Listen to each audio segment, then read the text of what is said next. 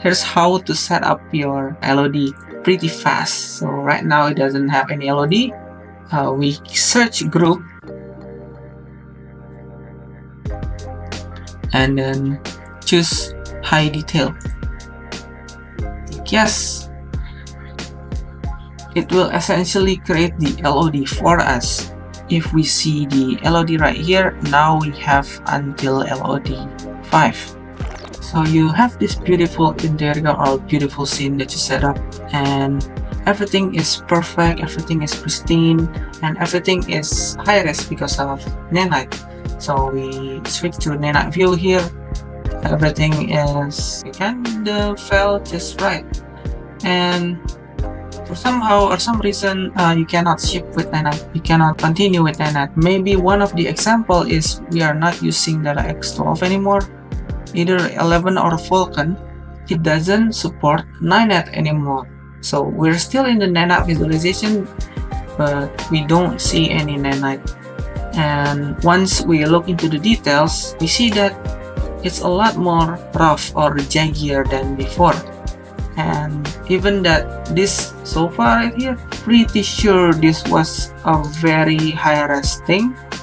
And maybe let's just open this sofa. We see that this is Nanite enable and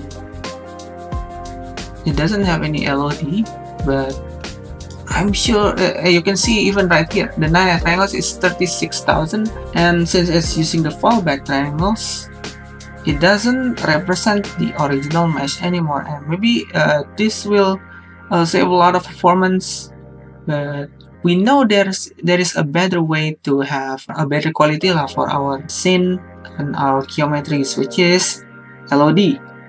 So let's get right into the bits of the tutorial, the actual tutorial. Open your static mesh editor and let's disable Nanite first. We see that the geometry fall back into the a lot more high-res version. If we enable Nanite, yes, it's still. Let's go back to delete mode and then disable Nanite. Here's how to set up your LOD pretty fast. So right now it doesn't have any LOD. We search group and then choose high detail. Yes, it will essentially create the LOD for us. If we see the LOD right here, we now have LOD 5. The highest triangle we have is still 33,000, and then the LOD 1 is 16,000, the LOD second is 8,000, LOD 3 is a lot more less, is 4,000, and the last LOD which is a lot more similar to the fallback triangle. And by the way, not just seeing this from triangle, if you see using the wireframe, you can actually see that the triangle is reducing in every step. LOD 0, LOD 1, LOD 2, 3, 4, 5. And if we leave it on auto, it's actually still reducing every time we zoom in and zoom out, you might see. And we can see in the LOD also, they are switching to the LOD 5 at the furthest and switching to LOD 0 at the closest.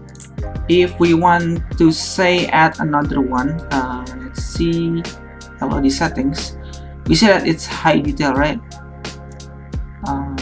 Let's increase the number of LOD, maybe not 6 but 7. It will give us another LOD, the furthest LOD. We can see now we have LOD 6.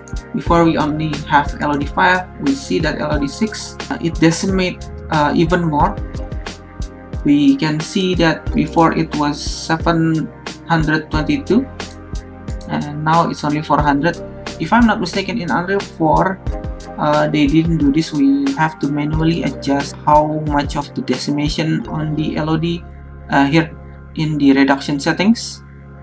you can see that it only 1% of the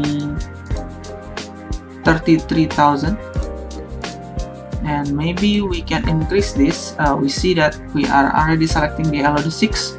If we increase, the mesh is going to be slightly more high res.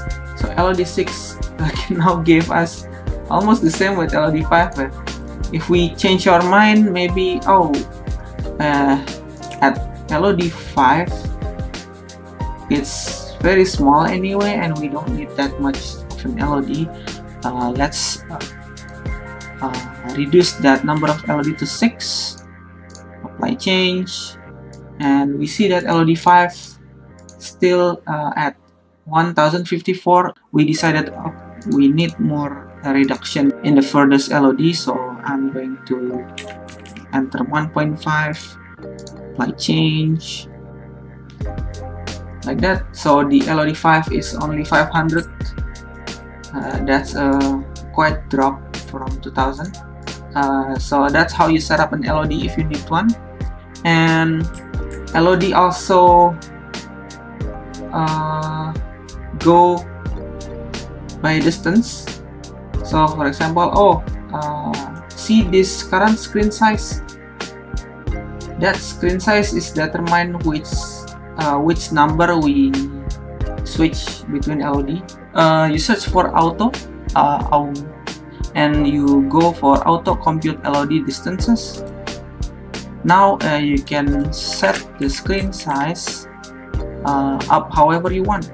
So for example, I want the mesh is not to switch to LOD 5 unless the screen size touches 0.1.